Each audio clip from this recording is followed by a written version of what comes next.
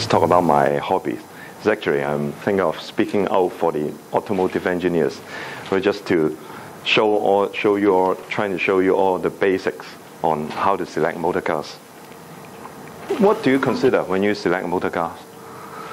Looks. And then what? Price. And then what? Performance. Yes, I think you. Okay. Yes. Cost. Yes, you've named it out. Cost is including the price and also it running cost. And anything else? Style. It's a personal preference. And also performance, I would say, is a personal preference. Any more other than these two? Comfort. Comfort, yes, these two. That's true. Safety. And I think safety, yes. So I'll talk about safety later. Yes, and also mention about comfort. It's actually the family's needs. It's from the ladies. So if you go for seating capacity, it's clearly the MPV and the Jeep will give you the most number of seats.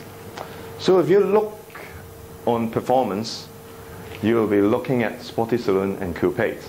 The other is average, or it's not very good even for the compact car. A rear-wheel drive car, you will see the engine is putting along the drive line.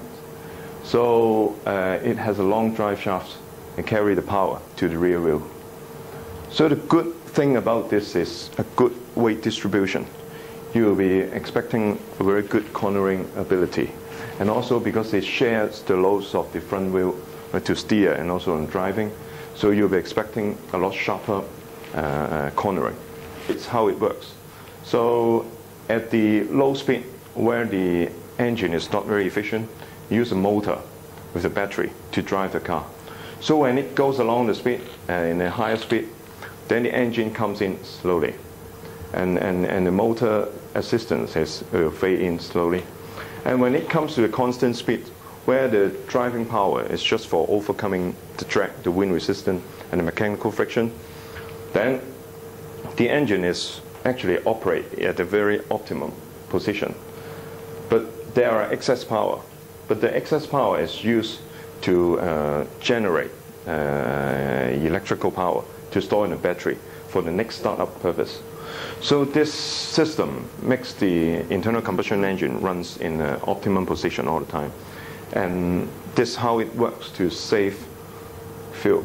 It's the end of my presentation. So I recommend, well, when you select a motor car, you need to identify your needs and then set your budgets, because the car price is such a wide range, you need to set your own budget to make sure you don't overspend. And then select the type of vehicle you like to buy, and then compare the specification of the different models. And last but most important is to test drive. Not until you test drive, you will not know whether you like the car or not. And also you need to test drive to confirm the specification. Okay, thanks very much.